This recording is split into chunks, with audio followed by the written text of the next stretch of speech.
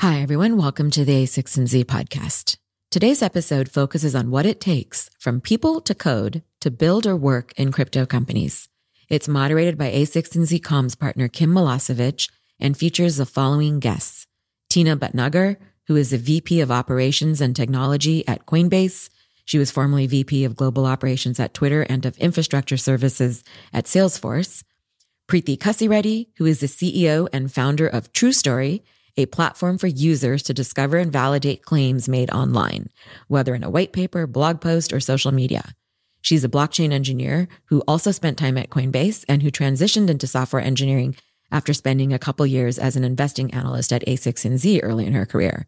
And then last but not least, we have Lily Liu, who is a co-founder at Earn.com. She was previously a CFO at China's first foreign-funded private mass-market hospital and spent time at McKinsey early in her career.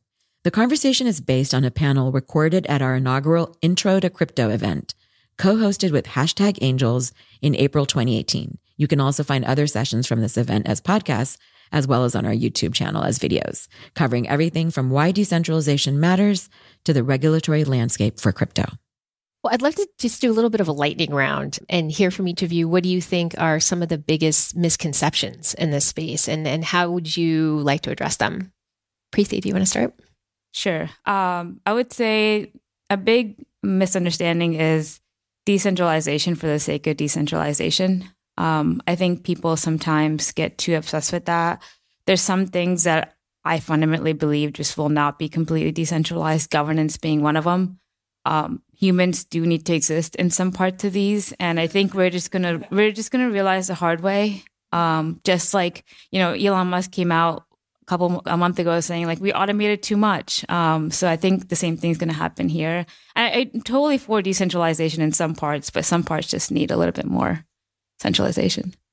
I think one of the misconceptions, there have been a couple of articles recently, is that somehow it's an unfriendly place for women. That's never been my personal experience. In fact, I've always felt that it's been one of the most fun, meritocratic, fast-moving, and actually one of the more supportive places I could ever work. For me, I think it's the idea that it's a consumer product, and it's like a mainstream consumer product, and the fact that institutions are actually coming into the space at a pretty rapid pace. And so some of the challenges that we have at Coinbase are really around the institutional and scaling up institutions. So I think that that's a big misconception as well.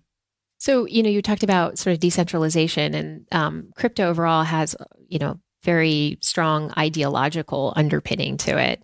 How much this has also led to very passionate and vocal community. Tina, I know you know that well.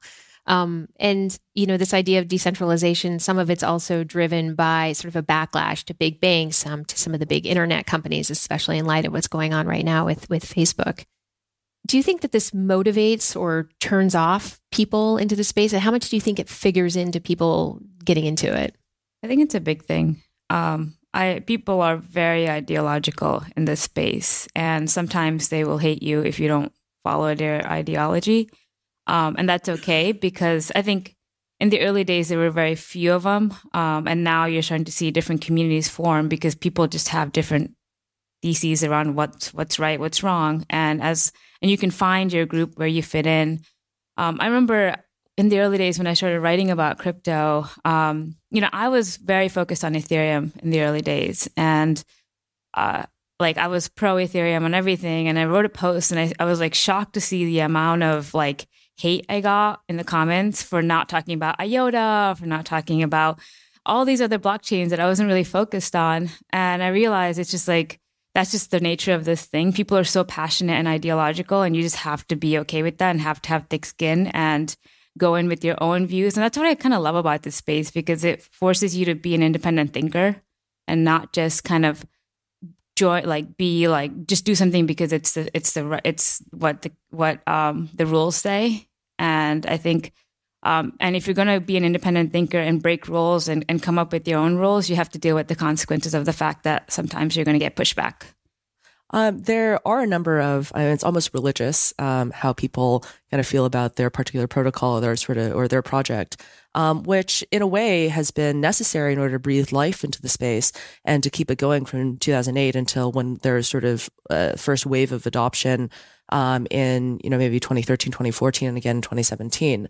And so, there's two sides of the same coin. But I think that maybe we're due for a little bit of a reframing.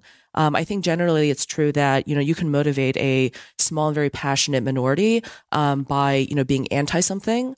But if we take those same principles and reframe it as, instead of being censorship resistance, but rather, empowering consumers, right? Ultimately get to the same place, but one as a message that resonates with a much broader community. And as you mentioned with Facebook, and, data privacy, control over your data, this idea, which is now dawning upon a larger number of people that, hey, maybe I should be getting cut of all of the money people are making off of my data, right?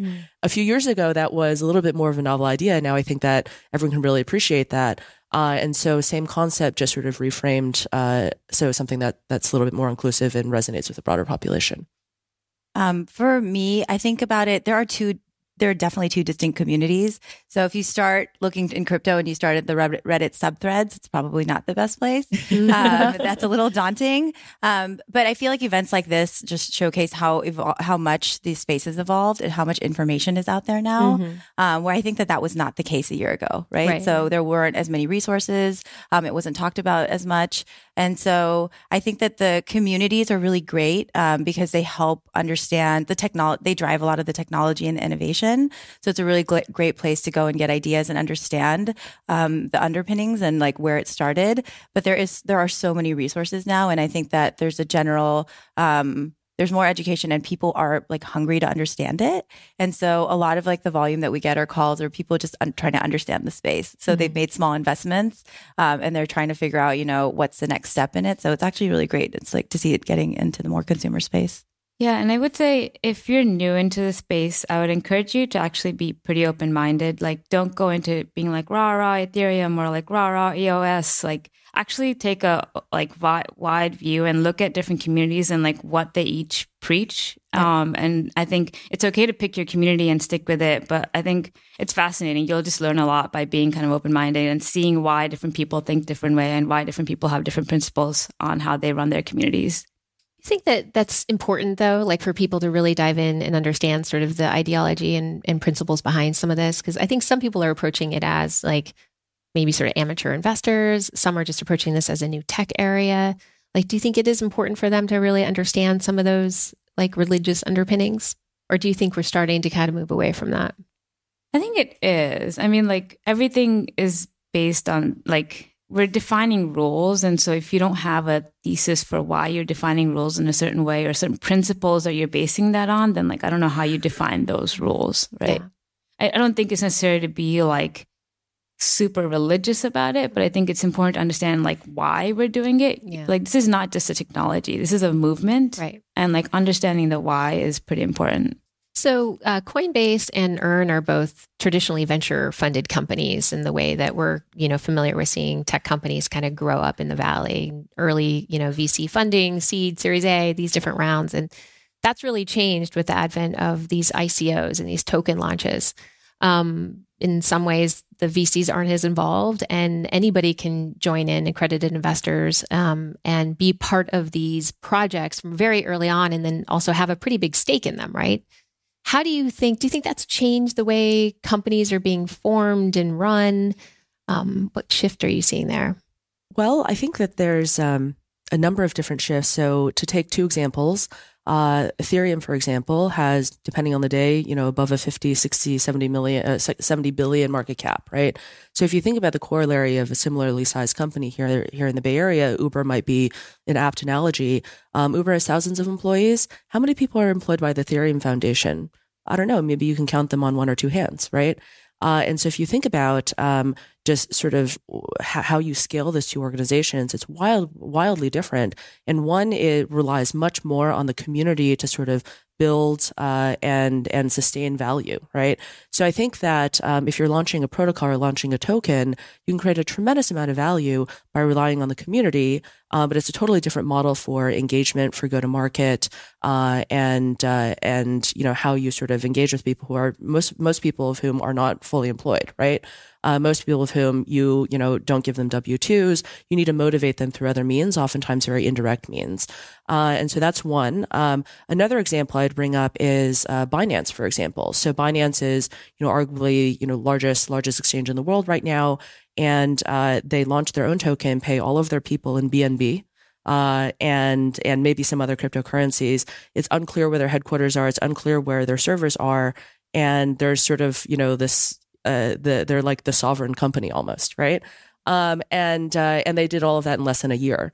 So very quickly you have, massive scale and massive value being created, in totally non-traditional structures, right? And so I think that, there's potential learnings to be had from both of those. And I don't think we've seen, really anything at that scale with such new models until now. Right. Yeah. Preethi, how have you been thinking about that as you're starting a company? Yeah, I think I agree with you on the openness and the community being a huge part of it. The other thing is when I'm thinking about hiring, I think there's a certain type of culture you have to build with a crypto company. Like you have to work with people who are okay with like rapid change every day and like thinking of things from ground up, thinking from first principles. Like some people are not like that, just to be frank, and like they prefer the more structured approach. And sometimes that's just not the right fit for early crypto companies, because like you need to be able to move with the market. Like a lot of these rules are not defined, and like working with regulatory stuff, like that's kind of scary. You have to be okay with like the fact that things can go totally wrong. So all that are things that you have to build into the culture, this ability to be risk-taking versus risk-averse. So I know, a lot of the headlines are really focused on price, right? And that's a lot of the conversation. And I would love to just kind of hear your thoughts on like how you feel about, I'm sure you all have strong opinions about that. It's very relevant. I think that, so speculation is really the first use case of cryptocurrency. And I think that's okay. It creates a lot of the energy and brings a lot of people in because it just, creates a lot of headlines, creates a lot of attention when you're up 1,000% and then down 500% and, whatever else, right? But I think eventually, people are building out use cases. That's what we've been trying to do at Earn. Now within Coinbase, to build ways that people can actually use cryptocurrency on a daily basis and integrate it into something which is inherently useful outside of sort of the speculative nature of it. So I think really that's just a matter of time. So one thing you're going to hear a little bit more about in depth later is the regulatory environment. I would love to hear, and Tina, maybe you can start off, like how much does that play into how you approach your company, your product, consumer communications? There's still some murkiness around how this is all going to be regulated. Yeah, absolutely. So for us, we think very deeply about regulation. So we want to be friendly to the regulators. Everything we do, it's like top of mind, right? So as we think about everything from our business processes to the leadership team and the investments that we make in our products, that like the underpinnings of that are very real. I think Chris Dixon said this in one of our board meetings that like the regulation is like an existential thing for us, for the industry. So it's something that we should always keep top of mind. So for us, again, it's just like staying on top of it. Talking about like the work that we're doing to be trusted, to be safe, to make sure that, all of the things in early crypto that you heard about, never manifest on our platform. But I think regulation is like, like Preethi was saying, it's a really big deal, and you have to be okay with a little bit of the discomfort of knowing that that doesn't exist, but it will come. And so you should just do your best to be prepared for it. And a good percentage of your employee base is in the compliance area. Yes. Yeah. Correct. It's incredibly relevant. It's always in the background and it's constantly evolving. It's usually catching up to industry, quite frankly. But one of the interesting things about cryptocurrency is because cryptocurrency is inherently global and becomes global sort of much faster than other, maybe financially oriented products. It's something that I think has already and will continue to encourage a more global approach to, or sort of more holistic approach to regulation. And so, as we've seen throughout the world, there's a number of different approaches. Personally, given the choice, I still think that the U.S. is a relatively good place to be doing business and be in crypto. Because in the US, if you disagree, you can go to court. In other jurisdictions, if you disagree, you go to jail or maybe even go to the grave. And so relatively speaking, it's not a bad deal. Yeah, I mean, the regulatory thing is like an unknown. I can't say I or anyone knows the answers. For me personally, for example, my project does have a token, and I can't say I know all the answers for how we're going to tread the regulatory waters, but that's something I'm hoping that I can work with my investors and the regulators on together. I think it was eye-opening to me when I went to the Satoshi Roundtable meeting last year or earlier this year, and there was a lot of traditional regulatory people from the CMC, all the regulatory bodies that came. And I realized that even they're not they're actually very friendly. They don't want to harm the system. They don't want to kill blockchains. They actually want to figure it out together. And so as long as we're not we just work together and not hostile towards them, I think we will get to a good place. It's just going to take time. Did that figure into your thinking when you were starting a company? Did it make you hesitate or just? It's interesting. It was definitely a scary part, but I'm not going to not do it because of that. And, it's interesting because I see different approaches for how to go about it. I want to stay in the US, so I have to deal with the regulatory bodies here. But some of my friends went abroad and they're like, F the US, we're just going to go abroad and do it. And that's another way to think about it. If you don't want to deal with the US, go somewhere else. So yeah, there's options. Which is something the US regulators really don't want to see happen. I think they're making that clear that they want to see the innovation stay here. So lastly, and then I want to open it up to some questions from the audience. There's, crypto can be associated or has been traditionally associated. And I think this image is getting cleaned up now very quickly, but with scams, some illegal activity. It's also, so it's scared some folks off, I think. What advice do you have generally for people looking to get into the space? I can start these guys have been in it for a while. I'm really new to it. There's so much material out there. There's podcasts, there's great mentors, there's just read on it. I think understanding the underpinnings of it is really interesting because it started with such, it's just an interesting community. There's so much out there. It's really inclusive, going back to what Lily was saying. There's so many use cases, and I've traveled a ton in my career, and I've worked on scaling teams. I've been in seen underprivileged communities, and there's so much power in what this could become. So it's, if you want to do something that's mission driven and, have an impact in the work that you're doing, I feel this is a great place to start. And there's a ton of material out there. So it's a little bit daunting, but just jump right in. Yeah. So, looking at the backgrounds of some of the attendees, it seems like, everyone here has a pretty great career in technology and various functions. And I think there's really a great need for people who with those types of backgrounds coming into crypto, because I think that as the industry scales and really becomes a little bit more mainstream, there's a need for those same skill sets with go to market, building great products, building products that really resonate with whether it's more enterprise customers or consumer customers. And so crypto sort of started in a little bit of a corner of its of a very sort of unique and special world, but now it's really going to mainstream tech and then maybe even mainstream consumer. So, this is a kind of a problem that I'm solving with TruStory, which is my company, because it's essentially a truth layer for the claims that crypto projects and crypto people are making. And so we're using the expertise of the crowd to basically bring truth to the world about what these people are claiming. So until that exists, I would say,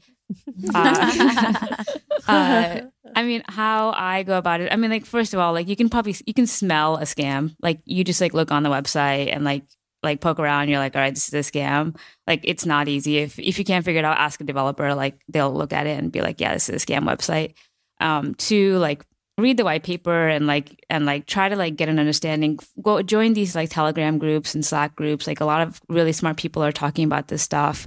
I'm just just do your research on everything. Don't just jump for something because you saw something on Reddit or Twitter. Just actually do your research. Great. With that, I'm going to open it up to any questions from the audience. Hi, everyone. My name is Bianca. First, thank you all y'all, you could be doing a lot of different things this morning. So thank you for joining us. So I think from a company standpoint, my question is like, what does responsibility look like for you guys as practitioners in crypto? The reason why I ask, or kind of the vein, is tech tends to have this very like hands-off approach, but kind of being aloof to like the power that they inherently hold. So I think how are you guys balancing like the capitalistic with also like the ethical and human side, in that like you have all this attention. So I think about Coinbase, you have all this attention, you have a lot of people, like you're going to be the people's first line of information gathering. So yeah, how do you guys think about your roles as educators, curators, but also like, this is not investment advice, So that's a question I had around the company side. I mean, at Coinbase, we talk about this a lot. Like people will use Coinbase and Bitcoin or the blockchain like interchangeably in conversations. So I feel like we carry a large responsibility in just education. And so we don't have like 50 assets on our platform. We don't, we try to be really mindful and thoughtful of like how we introduce new assets. We, again, like I said, we're really regulator friendly. So we're trying to make sure that we partner with them. There's education happening both ways. So for us, we do think we take it deeply responsibly. We take a deep responsibility for it, just to make sure that, every customer that joins our platform feels like they're coming into a safe space where they can learn. And it's a good introductory point. So for me, I think that is top of mind, and everybody you talk to at the company, it's an ongoing conversation. So I don't think that responsibility is lost on us. And we take it with a lot of respect. Yeah.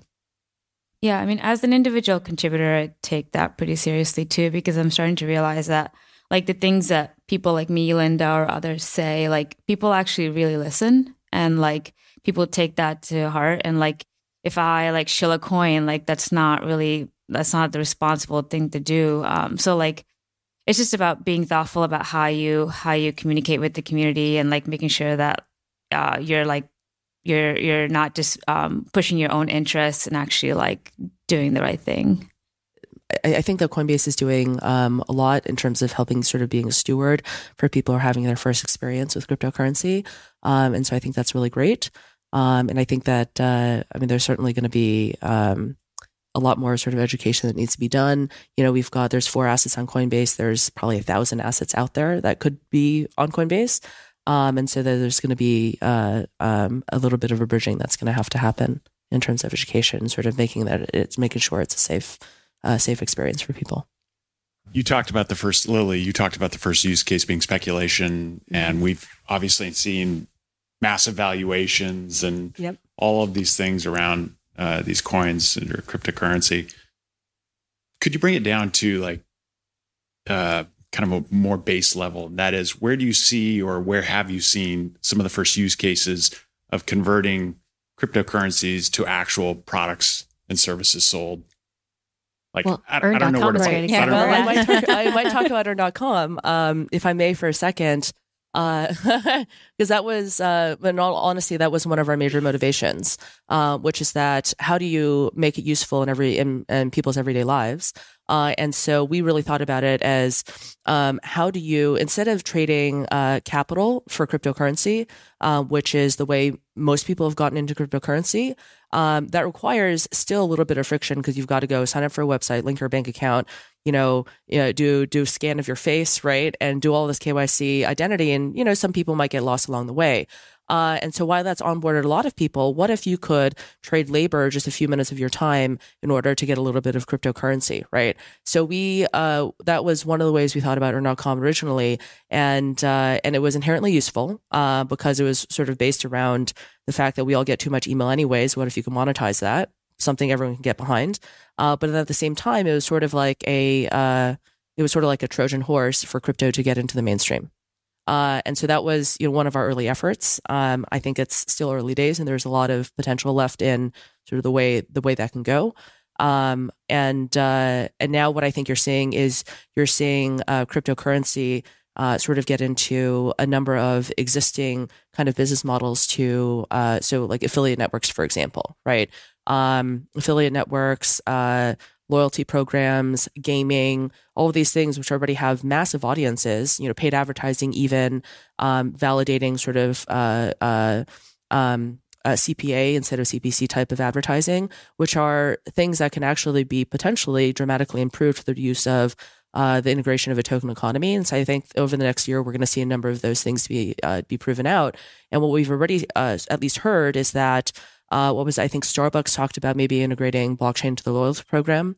Rakuten, which is, $9-10 billion business, owns Ebates, owns a whole number of properties that are related to sort of loyalty and consumer affiliate programs, is also thinking about rolling out a coin. AirAsia as well for loyalty programs. So I think you're going to see a number of the things sort of get integrated into platforms you already know and love. Hi, thanks again for being here. I'm Teresa, product manager in payments at Airbnb. So I'm working a lot on privacy and data protection, specifically GDPR. So how does a decentralized network deal with these types of regulatory things that do impact everyone, like GDPR? And so for those who don't know, GDPR is the European regulatory protocol that requires data deletion, right to deletion, right to access, and right to portability of your data. So how do you deal with that from a decentralized perspective? I can speak to that. So we have been spending a lot of time actually on GDPR. So I can talk about it in two frames of reference. So at Twitter, we spent a ton of time working on GDPR. Obviously, as a social network, there's broad implications. It's slightly different at Coinbase, right? So we do upfront KYC. So for us, it's a lot of as a financial institution, we know and track very specific things. And there's very specific ways that we do data deletion. So for us, it's something that is top of mind and something we've always kind of been working on. And so GDPR is just a different lens by which we're looking at the data deletion and maintenance. So for us, it's been work, but it's not been something that hasn't been top of mind already. So it's just a slight tweak to the work that we've already been doing. Thanks. Good morning. First of all, thank you for sharing your insights and advice to the community. This is terrific. Following on the question of regulatory, can you guys recommend a public or good public Slack channel or Telegram channel that we could, be part of, listen in, and so we can track what's going on? It's also a great question for our two regulatory experts that are going to be on stage in just a little bit too. I don't know if you guys have any. I can't think of any. I think the problem with right now is it's kind of dispersed. There's information everywhere, and there's really no central resource. And that's kind of the hard work you have to do, I think, right now, unfortunately. But I don't know if you know of any central sources. Coin Center, and we have somebody, Robin from Coin Center, on. They're a great resource for all things regulatory. Thank you.